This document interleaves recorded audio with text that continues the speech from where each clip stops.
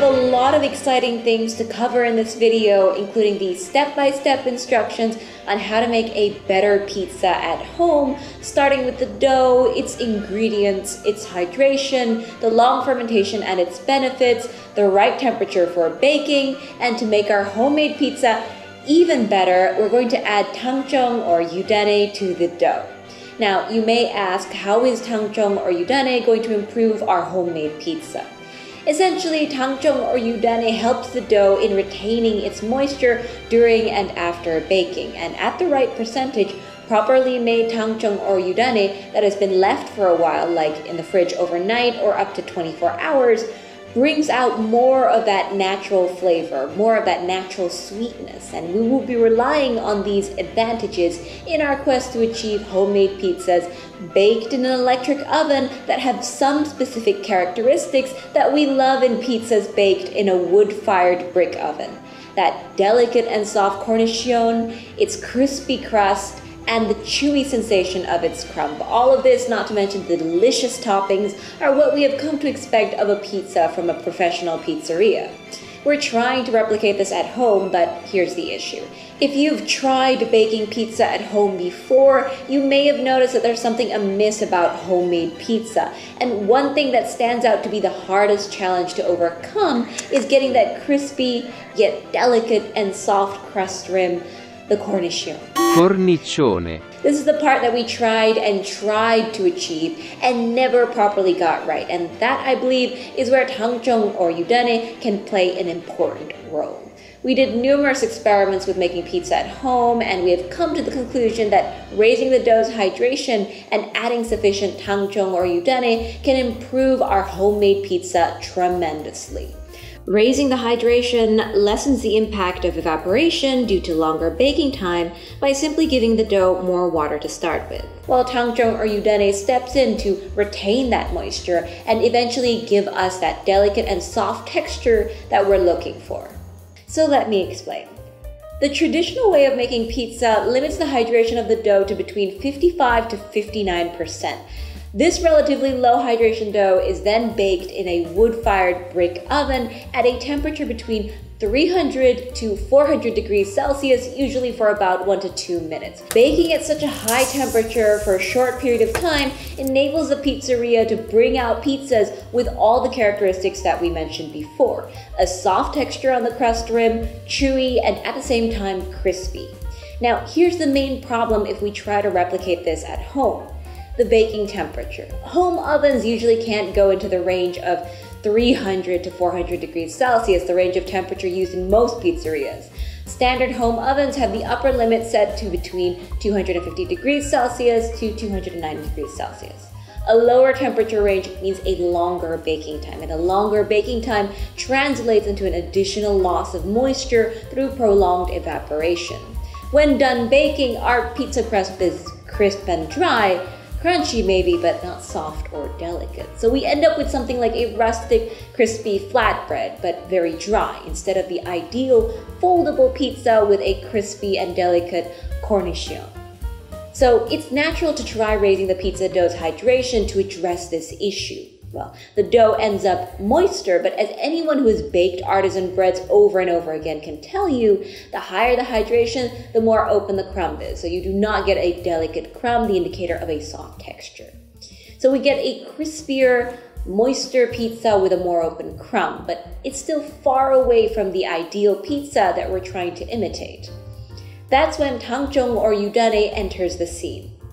So as I've mentioned before in my previous videos on this subject, at the core of Tangzhong or Yudane is starch gelatinization. The addition of gelatinized starch has a significant effect on the pizza, but it doesn't work in quite the same way as sugar or fat does to soften a bread.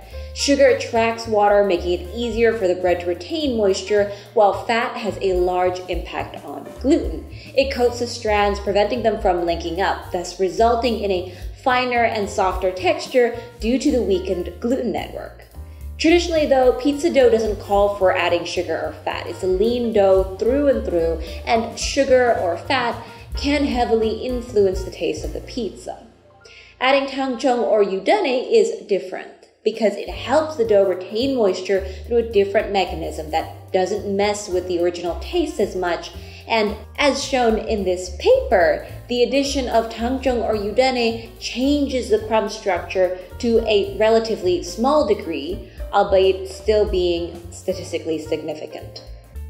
What makes this interesting is the change Tangzhong or Yudane makes to the wall surface of the pores of the crumb grain. Without Tangzhong or Yudane, the control breads have their walls lined with melted starch granules that are in contact with each other. With Tangzhong or Yudane, these melted starch granules are buried under the gelatinized gel. As I've explained in my previous video, the melted starch granules are the result of exposing starch granules to high temperatures, usually above 100 degrees Celsius under limited water content, which is the typical condition of bread baking. For the control breads during baking, the gas pressure gradually builds up within this wall. It then cracks at a temperature near the melting temperature of the starch granules. The gas pressure is subsequently contained by the external crust, which results in a uniform gas pressure among all gas cells under the thick bread crust. During this process, the moisture within the dough evaporates gradually. The longer we bake, the more moisture evaporates.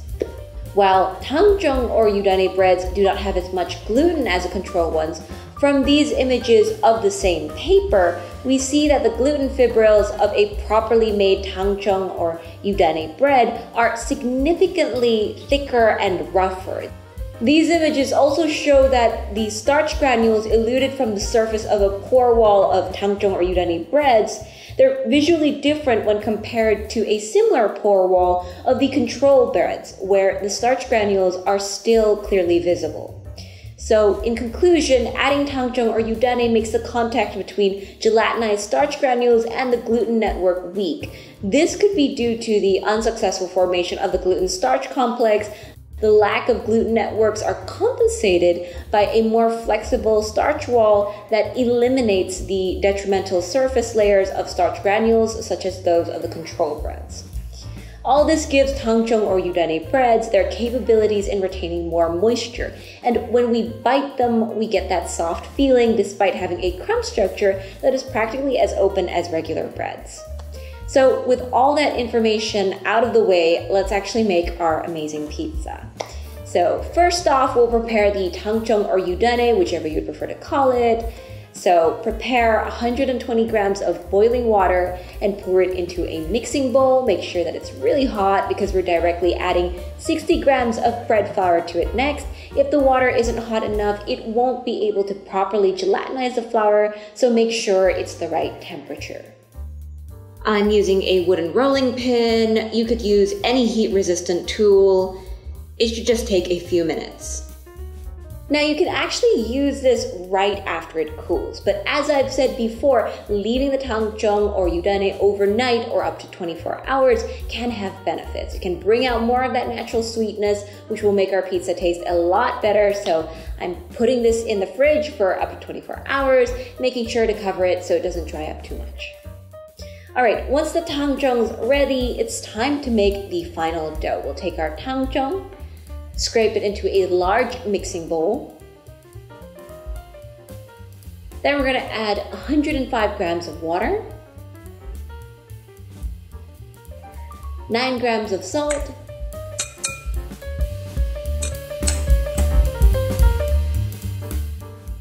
and 1/4 teaspoon of instant yeast. We're adding these three first to allow them to dissolve and mix with the Tangzhong.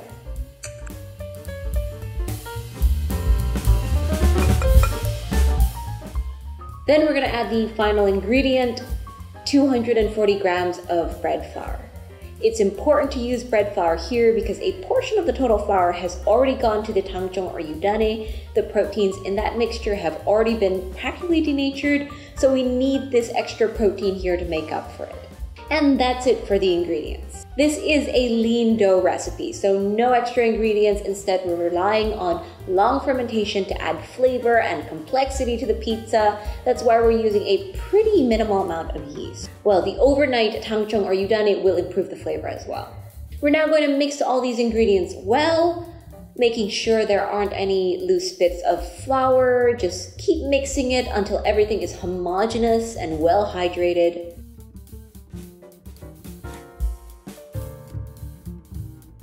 Then we're gonna start kneading it. It's pretty sticky to start with, but should get a little better after it's developed some gluten. We wanna knead it by just using this straightforward back and forth kneading motion. Don't use too much strength when working the dough. That's just gonna make it a sticky mess. Remember to stretch it out and then pull it back. We're gonna knead it for about 5 minutes until the dough is well combined and looks smoother. After 5 minutes, the dough is still probably going to be a bit sticky, but that's okay. We're now going to leave this dough be for another 20 minutes. Give it time to relax and absorb some of that water. So just cover it, and this is just a short break. Okay, so after 20 minutes have passed, we'll first use just a little bit of oil in our hands and the dough to prevent it from sticking. Then we're going to use the slap and fold method now, so pulling it up, letting it stretch, and then folding it down. We want to do this until it's smooth and cohesive this time, which shouldn't take too long, just a few minutes or a couple of slap and fold. Just quickly moving the dough up and down. It's already come together and it looks very good, so just to make sure that it's really done, we're going to do a quick window pane test. So just stretching out a small piece, and there you can see the light through it, so it's good. Okay, so we're going to round it into a nice even shape.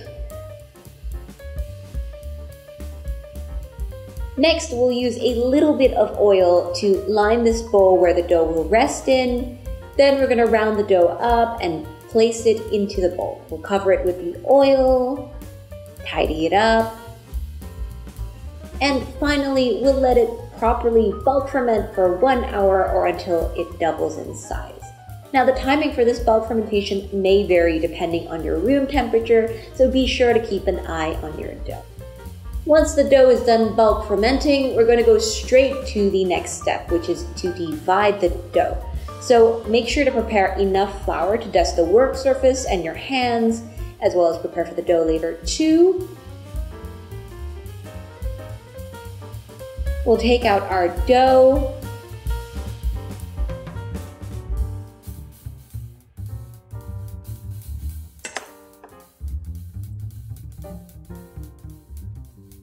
Even it out a little into a round bowl. Just some quick motions. Then with the help of a scale, we're going to divide this dough into 4 dough balls since it makes 4 small pizzas. You could divide it as you like though, really. We're making it into 4 just for convenience. Using our trusty bench scraper, we'll cut directly into the dough. Make sure to use a bit of flour in case of any sticking. This dough is not extremely sticky, but it can certainly make a mess if you don't use enough flour. Weigh each piece and make sure they're even. Next, we'll round each piece of the dough well by first pulling the edges in until we have a tight ball before using our hands to further round them. We really want to make sure that they're as taut, round, and smooth as they can be. That's going to really help us when we shape them later.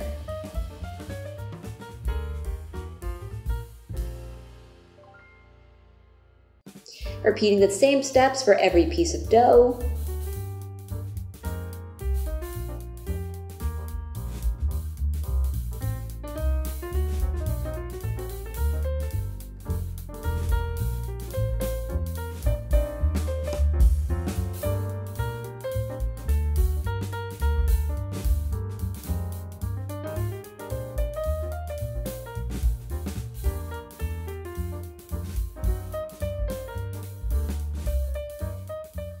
And after this, we're going to let these dough balls ferment for a second time.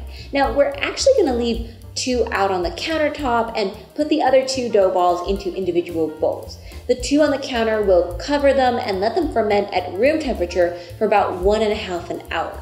The 2 in the bowls we're going to put into the fridge to ferment overnight, of course covering them well.